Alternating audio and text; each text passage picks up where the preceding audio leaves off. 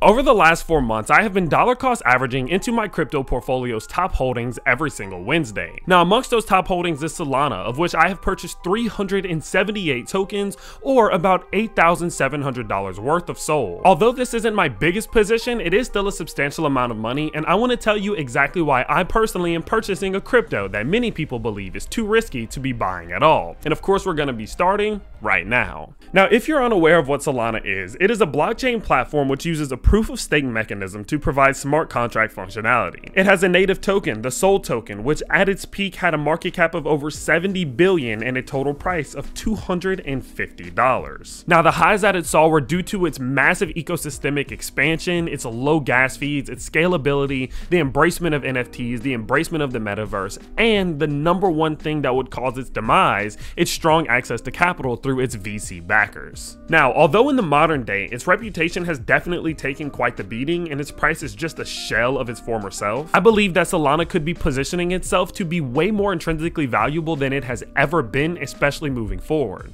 But in order to be able to show you how this is the case, I need to take you back in time and show you how we got here in the first place. Solana Labs was founded in 2018, later launching their native token, the SOL token, in 2020. Now, due to the aforementioned VC backings and its massive network, Solana absolutely took off, replacing other altcoins such as Litecoin, ADA, and XRP in terms of excitement, and it seemed that Solana was at the pinnacle of the market, well, until things started to go south. You see, when there's a new layer 1 blockchain, they are destined to run into problems. Now, what's good about it is typically early on, no one's really using your blockchain, you've not really onboarded any devs, onboarded any companies, so if something breaks, you fix it and typically no one really notices. But due to all of the things that we just mentioned, that was definitely not the case for Solana when they first started their own. You see, as a result of their strong access to capital and their great timing in the market and the later explosion of NFTs in the metaverse, Solana saw growth faster than just about any other layer 1 that we have ever seen. And with millions of daily transactions comes millions of potential problems that they had never faced before. From network outages to hacks to exploits and much more, the Solana team was immediately thrown into the fire and had to battle every single day to maintain the position that they had put themselves in. Now, fast forward a few months into 2022 and they had survived their first big explosion. Of course, there were problems and there were bugs, but they fixed them and they pressed on. But little did they know something was coming around the corner that they had never been through before that was going to be the biggest test that Solana had ever seen, and that was a bear market. From January to October, Solana's price fell over 86% in line with the rest of the market as liquidity dried up rapidly, the network outages continued, hacks became more frequent, and scams were at an all-time high in the world of digital currencies. But although things were bad, they were relatively expected. I mean, we can use ADA Cardano as an example, which saw its own price fall over 99% from its bull market high to its first bear market low. So as you can see, this is rather expected from a cryptocurrency that's entering into its first bear market. What you have to understand is that when you're entering into a bear market, you are going to want your money in places that you believe is safe. And if you don't even know if a company is going to survive the bear market, obviously you're going to pull your money out, causing the price to go down dramatically in its first bear market. So seeing Solana go down 86% wasn't all that surprising and again was rather expected. But what we didn't know is that there was a much bigger shark that was lurking in the waters. As I mentioned before, Solana saw the vast majority of its growth due to the substantial amount of capital that was raised at its inception. This allowed them to onboard new companies, acquire partnerships, mass market, and much more.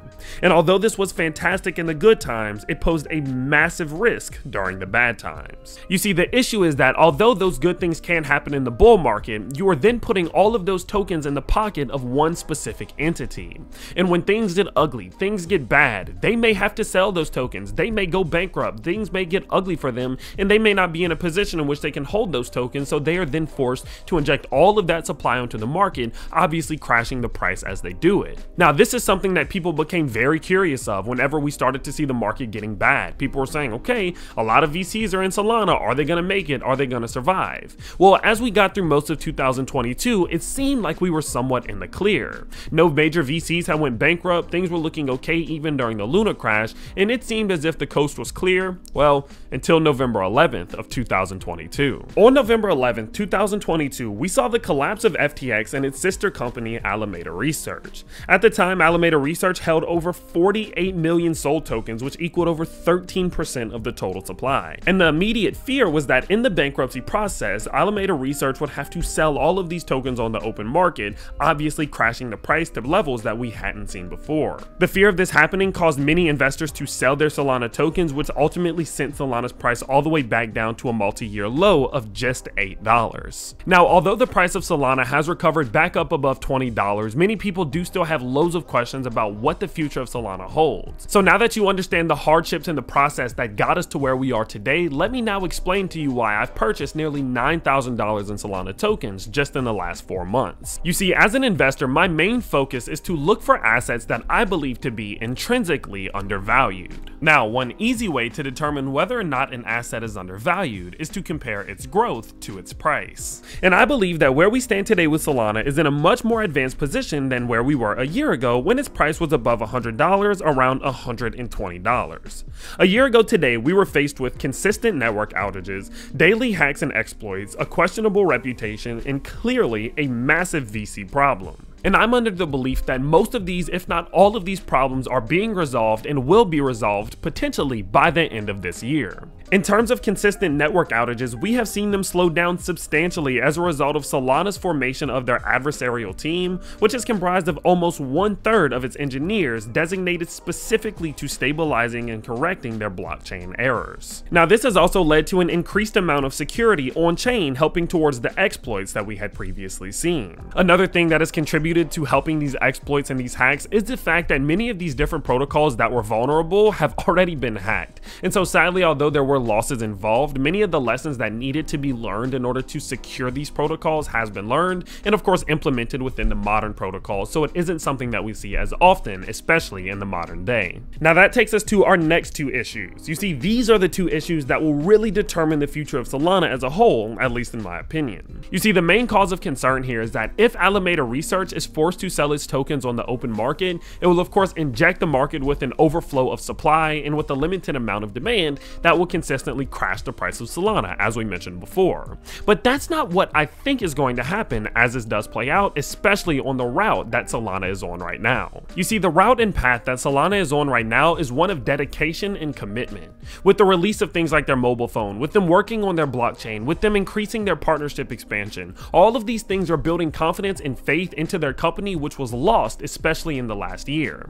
And I'm under the belief that if they continue to do what they are doing, they will be able to reinstill that faith into the company from some of these major investors. And as that does happen, if we do see a point in time in which Alameda Research must sell their tokens, if there are confident investors who are willing to purchase them through OTC trades, then it wouldn't impact the market. Of course, that overflow of supply would never even hit the broad market, and it would never impact the Solana price as a whole for the most part. And so if they can continue to build up this reputation, if they can continue to restart, let people know that they're not going anywhere, that they are dedicated to the people who support them, then I'm confident that there will be people who are willing to take those tokens from Alameda Research over time and obviously start to, reduce the risk of what could have happened if Alameda injected all of those tokens onto the open market. Now, if this hypothetical situation was to happen, that would then reinstate the reputation of Solana, remove those doubts, and further eliminate the VC problem, because all of those tokens would then be diversified amongst multiple investors. With the correction of the first two issues and the seemingly inevitable correction of the second two issues, it is clear to me that Solana would be in a much better position than it was just a year ago, and the value of it intrinsically would be higher now than it was then. And because of that, I am continuously building up my Solana position, because I believe that when liquidity re-enters the market, the price could recapture some of its former glory. Now, I understand I am taking a risk. This may not play out how I think it will, and the price could get absolutely destroyed. That is the reason why it is not my biggest holding. But I do believe that there is a future for Solana, and I'm willing to take the chance, and of course I would love to hear if you are down in the comment section below. But until then, it's just a waiting game, so we'll just have to find out how this thing does play out. So I appreciate you all stopping by, and I will see you all next time. Peace.